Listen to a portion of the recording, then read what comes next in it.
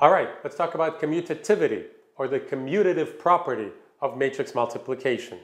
In a previous video, we talked about the associative property of matrix multiplication.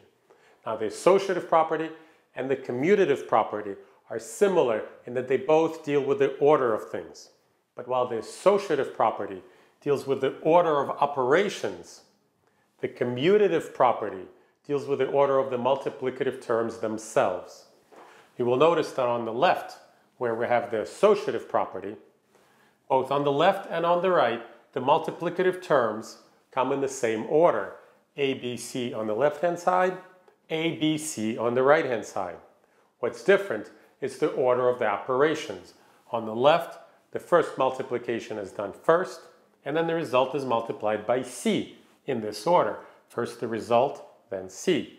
On the right, the second multiplication is done first, and then it's multiplied by A, and the order is preserved. It's A times the result of the product of B and C. Now, when we come to commutativity, now there's only one operation, but the order of the multiplicative terms is reversed. So that's the crucial difference between commutativity and associativity. And while associativity holds for matrix multiplication, commutativity fails for matrix multiplication, as we're about to discover. So that's one crucial difference between matrix multiplication and multiplication of ordinary numbers, where the order, of course, doesn't matter, where 14 times 25 equals 25 times 14. And if you had to do a complicated product, such as 4 times 131 times 25, it would behoove you to multiply 4 by 25 first. And that, of course, requires switching of the order of the multiplicative terms, which you can, of course, do because the order doesn't matter, because the product of ordinary numbers is commutative. So going back to this example, the smart order of doing things here is to multiply 4 by 25 first, because that's 100, and then you get 131 times 100, which is 13,100. So you were able to do this because this multiplication is commutative, but the product of matrices is not commutative. And here on the board, we have an example from a previous video as well, where we had the same two matrices, but they're being multiplied in the opposite order. And when we multiply them in this order, we interpreted this matrix as an action. And the action was the switching of the first two columns of the matrix on the left. So this was the result. Now let's try to see whether commutativity holds or not by an experiment. Let's multiply these matrices in the opposite order and see if we get the same result. We won't. It'll fail, and the failure will happen in a very interesting way. So let's go ahead and do this. So in this example, we're invited to calculate linear combinations of these columns where the coefficients come from these columns. So to get the first column of the answer, now all of the linear combinations are complicated, have large non-zero numbers. So let me copy them over here just for convenience, one set at a time, and determine the answer one column at a time. So for the first column, we'll have 1 in the second entry, 4 in the first, and 7 in the last. 1 of this column, 4 of this column, 7 of this column. And of course it's 4, 1, 7. 4, 1, 7. And we right away see that we're just not going to get the same matrix as we did before, when we multiplied the same two matrices but in the opposite order. Let's complete this example anyway. The second set is 2, 5, 8, 2, 5, 8, and of course it'll be 5, 2, 8. 5, 2, 8. And just completing the example, 3, 6, 9. So of course it'll be 6, 3, 9.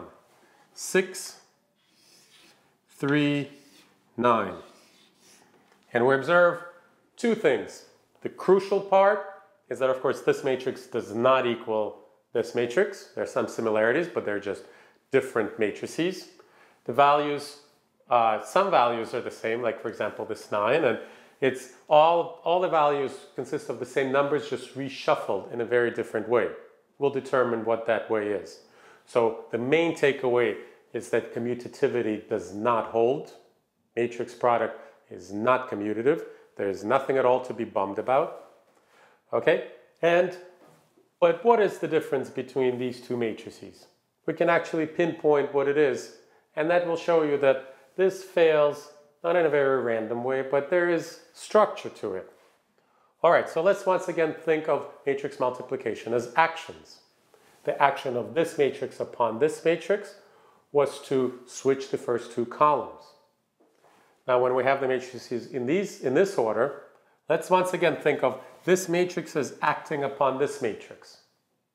And if we think of it as this matrix acting upon this matrix, its action is to switch the first two rows. Do you see how this quote-unquote equals the original matrix, but with the first two rows switched? So this matrix, when it appears on the right, switches the columns of the matrix on the left, the first two columns. But when it appears on the left, it switches the first two rows of the matrix on the right. And that right there shows you lack of commutativity, because when it comes from the right, it does one thing. When it comes from the left, it does another thing. So there's really no hope for commutativity. So while associativity holds, commutativity doesn't hold. And your first emotion may be to be bummed out about this and realize that things are just going to be a lot more complicated and that you have to proceed with great caution, because when you deal with multiplication of numbers, you switch them around without any concern, because you know that that's a valid thing to do.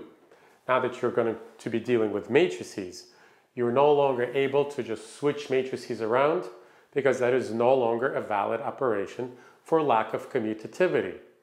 But the positive thing about all of this is that lack of commutativity is actually more natural than commutativity itself.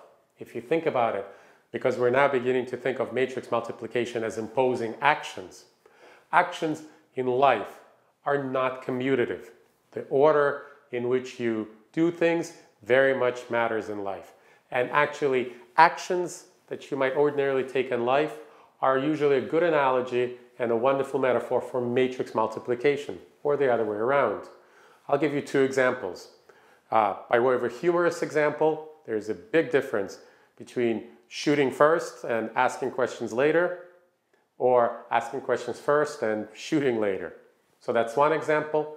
But here's another example that's more commonly given to illustrate the lack of commutativity. Let's consider two actions: taking a step forward and then turning left.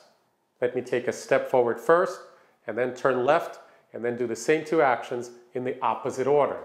So taking a step forward and turning left results in this configuration. Now let me do the same two actions in the opposite order. Turning left, taking a step forward. I'm probably not even in the shot anymore. So you see that two of the same actions, but taken in the opposite order, lead to different results. So there's no commutativity in life, and there is no commutativity in matrix multiplication.